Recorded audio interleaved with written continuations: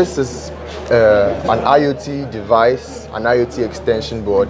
It is basically supposed to give a user or a consumer the ability to control his or her extension boards remotely. Most of the time, as people, we leave our houses and sometimes we forget that we left sockets on, we left devices connected to sockets not turned off.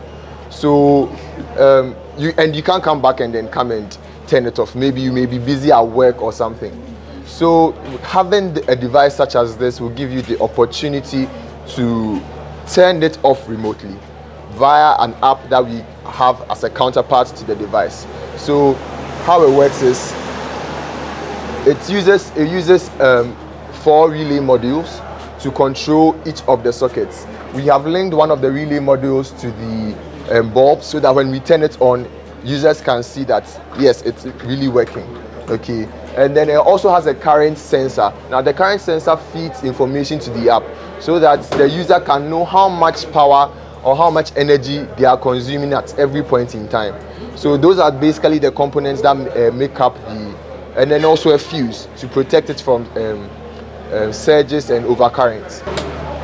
So we have the SmartX, we have a manual override, and we have a mobile app. So the manual override is when you are close to your extension board and you don't have your phone around and you just want to use it as an ordinary extension board.